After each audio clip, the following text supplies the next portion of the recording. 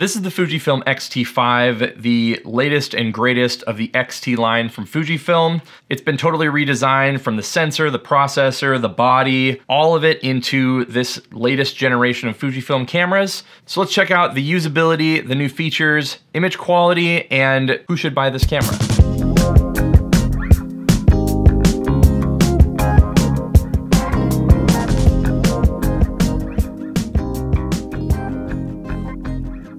Before we start, I want to thank the team at B&H and their creator program for lending me this camera for the last month.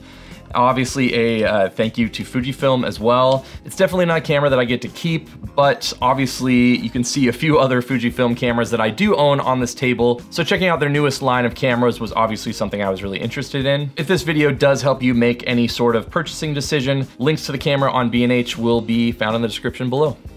Now, obviously, one of the things that people love about Fujifilm is just the styling and the vintage kind of aesthetic of the cameras. I've always loved that they have just the old manual dials on most of their cameras. And I'm a very kind of tactile photographer where I love having that whole exposure triangle literally right here. And while you can definitely do it with dials on other cameras, and I'm sure you can set this up to do that as well, I personally just love being so intentional about changing my settings in that way. Now, some of the biggest differences obviously between the X-T3, X-T4, and then up to this new generation is going to be that 40 megapixel sensor. You're cramming a lot of information and pixels and detail into such a small little camera. So for things like landscapes, fine art, even commercial work, things like that where you want that added bit of resolution, it is definitely really helpful moving from that kind of 24, 26 range up into the 40s, if that's something you're interested in. And one of the other bigger features is the X-T line has always been more photo focused than video, although I do know a lot of my friends, especially in the wedding industry, that have used the X-T4 cameras for a long time and really loved them. You now have gone back from that fully articulating screen back to a more kind of photo-centric screen that pulls out like this. And then in the same way that actually my GFX camera does, you can do that, but also for vertical shooting, which for me is super helpful. And as a working photographer, that is one of my favorite implementations of a pure photography style thing. I love having the waist level that you're almost exactly in line with the lens and the sensor and everything. And then I do shoot a lot of vertical images on wedding days. So being able to just pop this down and do that if I'm gonna get at a lower angle, I just prefer it so much more than an articulating screen for photography. Now, as far as the body goes, in the hand, I have larger hands, and I will say that it feels a little bit small with a larger lens like this. I would definitely prefer, you know, some of the smaller lenses on a body like this. That makes it feel quite a bit more comfortable because you're not having as much strain on your hand on this grip here, which isn't nothing, but isn't deep like the XH series. So if I was going to be someone that was going to use this camera as my primary tool and wanted to use some of the larger lenses, I would most likely want to get some sort of grip for this. But for the smaller lenses, I feel like these work really well, and I would see no issue kind of balancing this thing out. The other first thing I noticed that is obviously going to be color specific to this one is that you can see in the X100F, and then the last generation of the X100V, the XE4, the silver that you're getting out of here is actually really different. So the XE4, the X100V is a very like matte finish. You can see that it's just kind of like flat, and personally this is what I really like. I really love the finish of the XE4 and the X100V. They're very similar, and it's not just kind of like that sparkly silver, but then the older X100F and the new X-T5 definitely kind of share that more reflective style of paint or whatever it might be. So personally, it's not my favorite, but as someone who needs multiple cameras as their primary, I would probably, if I was buying two of these, I'd buy one of each because I personally like that a lot. Now, as far as our connections go over here, we have a mic jack, a USB-C that gives you power delivery, which is absolutely my favorite thing in any camera. And then you have a micro HDMI port, which video people will complain about forever and ever because they can be a little bit finicky. But for a photography kind of based and focused camera, it's not something I would expect to have a full-size port, so definitely not the end of the world for me. You have dual card slots, both are UHS 2 compatible. You aren't getting any of those CF Express cards in here, but for sports stuff, if you need like quick bursts of a few seconds of some moments or whatever, if you slap a V90 card in here, you're definitely gonna get a lot of performance. This camera is rated to do 15 photos per second in RAW and I think up to 1,000 in JPEG. That ups to 20 photos per second if you use the electronic shutter, and moves up to 37 photos in RAW. So it's definitely more than I would ever need for my personal work in speed and stuff like that. But if you are going to do some more light sports work where you don't need to just like lay on the shutter, it can definitely be something that's really helpful and useful. Now, other than resolution and the screen, the thing that I was most kind of excited about in these new cameras was the improved autofocus. In this latest round from the X-T4, the XE4, the X100V, all of those cameras have had autofocus that I would consider to be at a level that I would be totally comfortable and usable in photographing a wedding, which for me is like the kind of baseline standard. I've used both of these cameras at weddings before and felt that they totally kept up with a wedding day. And the funny thing is, after using these cameras, going back and going kind of back and forth, I did some tests with the XE4 and then with the X-T5.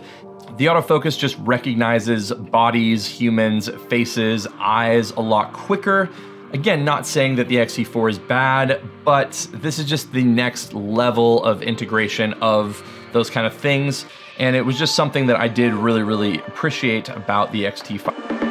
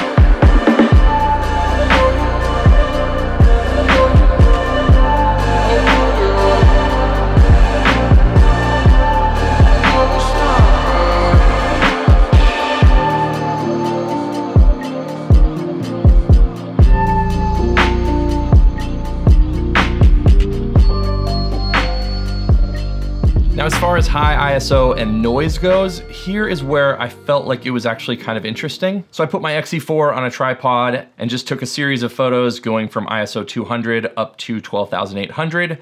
Then I did the same thing with the X-T5. Then I exported all of those images after just white balancing them off of the card there.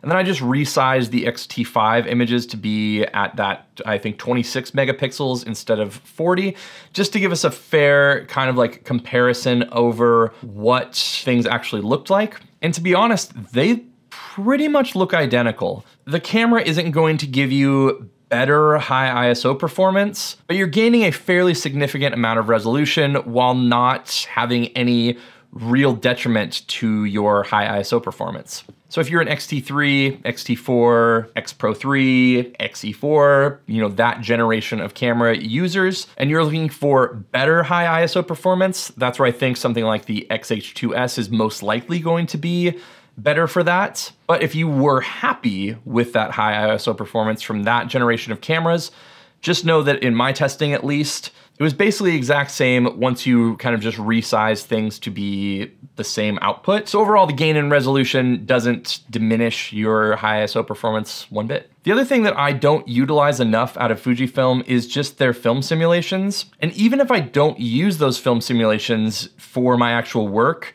being able to see that in the viewfinder has always been a really kind of fun thing for me. And I think honestly, for maybe content creators or people who are, photography enthusiasts, but aren't necessarily going to want to sit down and go through raw images, I think that even though obviously they're a very big part of the whole Fujifilm ecosystem and just the perception of Fujifilm in general, I'm surprised that more people who don't want to finagle with their images as much don't lean into those even more. Between the dynamic range boost, the different curves options, the different color options, the different film simulations, you really can, in these newer Fujifilm cameras, get an image straight out of camera, even in a bunch of the auto modes, that is really, really pleasing, and frankly, for most people is going to be a lot better than what they could get by doing it on their own in somewhere like Lightroom.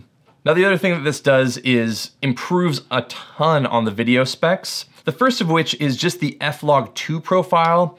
It's very flat, very cinematic. It gives you a lot of ways to work in post. And then obviously the 4K image is great on here. The 4K HQ and the 6.2K are a little bit underwhelming because they have a 1.23 crop, I believe. Personally, if I was going to do even up to 40-50% video, I probably would go with the XH2S and that XH line. But if you're primarily a photographer and going to use video every once in a while to film some talking head stuff, send some stuff to clients, maybe get some B-roll, small YouTube stuff, it's definitely a possibility and something that would totally be worthwhile in checking out. Just know that the XH2S is probably your better bet in that kind of range if you want to jump into that. A quick note that I forgot to film, I actually did a overheating test and filmed for an hour and 22 or so minutes.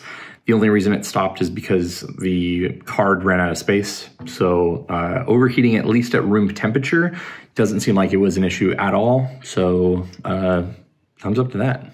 Overall, I think this, again, is a great upgrade to the X-T line. It gives us a lot of things that photographers specifically are going to be interested in. Personally, if I could have one request about it, it would be that just like the XH2 has the split between the XH2 and the XH2S, I would really love an X-T5S, giving you that lower resolution sensor with a slightly faster readout and better high ISO performance. Because as a wedding photographer, better high ISO performance is higher on my list of things that I'm looking for than a higher resolution. But for around 1,700 bucks, it's pretty hard to beat this camera and this system for both professional shoots and frankly, everyday kind of stuff. So thanks so much for watching. Let me know if you have any questions in the comments down below. Thanks again to B&H Creators for sending this over and to Fujifilm for getting it in my hands. I am bummed to have to send it back, but hopefully I can get more Fujifilm content on this channel, as